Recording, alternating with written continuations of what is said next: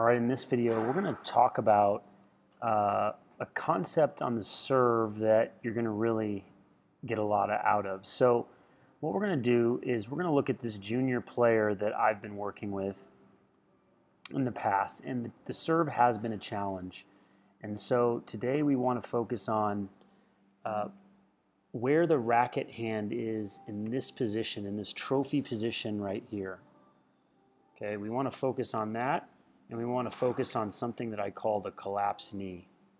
So what I want you to notice is that when this player tosses the ball, I like to see where's the racket when the ball is released. You can see a slight bend in the tossing arm, but look how straight this arm is, and there's no shoulder turn at all. So see how there's no shoulder turn, there's no shoulder turn, no shoulder turn, no shoulder turn. And then finally the shoulder turns in this position. That's not exactly what I'm looking for. So if we come over here to my warm-up serve here, let's look at what happens when I release the ball. Look at how much I've turned already releasing the ball. That's what I'm wanting more players to practice doing. So again, if you look at this motion right here, it's tossing arm, and then it's arm moving up slowly, but there isn't a lot of shoulder turn. Now we get to the trophy position right here. Now let's look at the trophy position and let's look at the difference. Look at the difference in the position there. Look at where the hand is in relation to the head. If I were to throw a football or a baseball, this is a good position. You can see a right angle with the hand. You can see, relaxed wrist. The racket is straight up and down right here.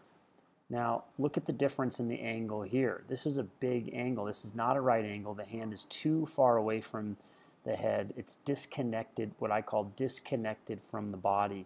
And then you can see because of that, the racket position, the racket is facing this direction, whereas mine's straight up and down. So this wrist is a little stiffer here. But the big thing is how far away this hand is in the trophy position. And then it actually drops further away. So look at that disconnection right there. Look at how straight that arm is. This player has been having arm problems for a couple of years. Look at how tight and compact mine is. Everything is connected. Look at the separation here. Look at the connection here. So I go to hit the serve. Look at where the hand is at the racket. When I start to drop the racket, it's less than 90 degrees with the upper arm and the lower arm closer to the head. And look at how this one drops away. And so this hand, we call this a high hand, is above the elbow. If it's above the elbow, it's a high hand. Let's see what I do here. We were able to get it slightly below the elbow or just in line with the elbow. But that's only because this hand is so far away, you can't externally rotate the shoulder as much when you do that. So look at where that racket is compared to mine drop behind the body. You can also notice in this position right here, look at where this hand is. It's pretty low away from the body. Mine is up higher. This is a better position for the hand.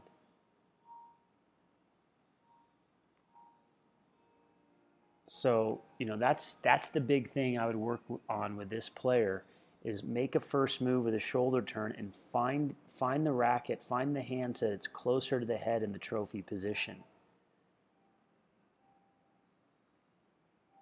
To the naked eye, this looks like a good position, but it's not. This lower hand has to be closer, a lower arm has to be closer to the body.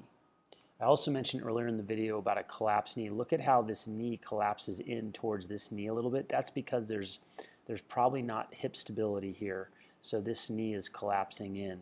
There also might be some challenges with ankle mobility here. If you notice my serve here, this knee stays out over this foot right here. There's more flexion of the ankle, dorsiflexion. Probably I've got the hip stability to push off. It's not collapsing in. So there's two big issues going on with the serve: hand being too far away from the head and the knee collapsing in. These things can be corrected both technically and by upgrading how the body works so that things are more efficient. The serve is more efficient. Now, I hope you enjoyed this video. I love to break down serve videos. Being the serve surgeon, many people call me the serve surgeon.